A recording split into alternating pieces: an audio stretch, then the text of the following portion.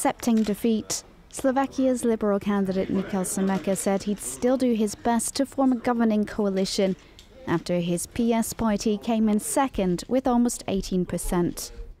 The fact of the matter is that Smer is the winner, and we of course respect that, although we think it's bad news for the country. And it will be even worse news if Mr. Fico forms a government.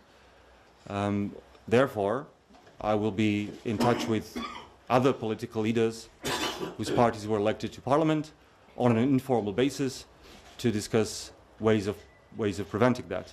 With almost all votes counted, former Prime Minister Robert Fico's Smer party has won 23% of the vote. If they can form a government, this could represent a major shift in foreign policy for Slovakia.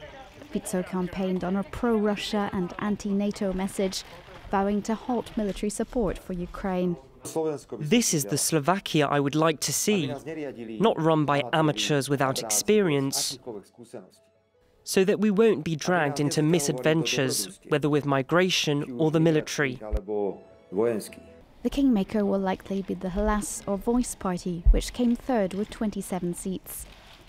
The left-wing party emerged in 2020 when a group of Smer lawmakers quit Fico's party.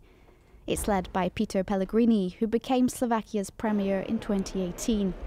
This after Fico stepped down amid nationwide protests following the murder of journalist Jan Kuciak and his fiancée. Kuciak had uncovered links between the Italian mafia and Fico's government.